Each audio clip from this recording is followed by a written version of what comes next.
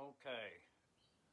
I stopped in the Sweetgrass store over in Park Hills, Missouri yesterday because they had a sign outside tobacco products. And they'd had a few packs of cigarettes, but mostly they were selling cannabis, which, that's all right, I guess. They say that people need that stuff, some of them. But anyway, I told the young lady, I said, well, give me that pack of Camels off that top shelf up there. And she turned around and looked and said, oh, okay. She could barely reach them. She acted like she hadn't sold any Camels in months and months. But she laid it on the counter and said, that's $5.50. I said, oh, okay. And I saw this poster of the Doors, Jimmy Boy Morrison, Steppenwolf, the Chambers Brothers, Friday, July 5th, 1968, Hollywood Bowl. Tickets, $4, all seats reserved. And I said, my goodness. How much for that poster up there, honey? And she said, well, you're going to have to talk to the boss man. Oh, okay. Where is he? He's over there waiting on another customer. And as soon as he got done, I said, boss man, how much for that poster there, Jimmy Boy Morris? He said, he looked up at it. He said, well, $20. I said, sold. So I bought that. And I remember that.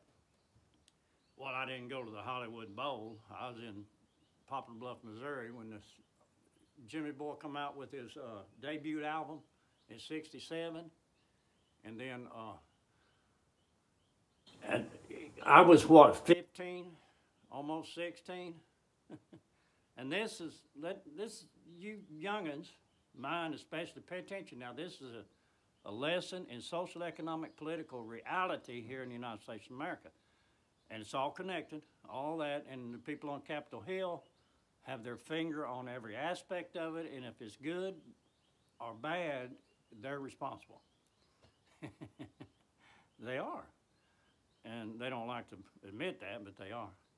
But anyway, $5.50 for a pack of Camels. In 1968, I could buy that pack of Camels right there for $0.25 out of the vending machine. Yeah, I kid you not. I don't know what I would have to pay for this poster, but I could have got in the bowl for $4, so I probably could have picked that poster up for $0.25. They might even give me one free when I walked in the door. I don't know. But like Sylvia's probably thinking right now, Dad, this is ancient history. Well, yeah, not as ancient as the glory that was Greece or the grandeur that was Rome, but yeah,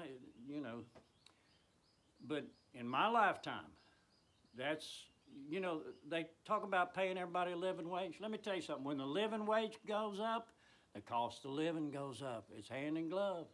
It always is. But don't get me wrong, if you want to make a living in the United States of America, you get out there and work, and you'll make a living. The money's out there.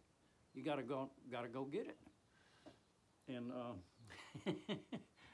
anyway, I'm gonna shut up. I hope y'all are having a good Saturday. Tomorrow's Easter Sunday. I will go to church. I might see you there. So, toodaloo buckaroos.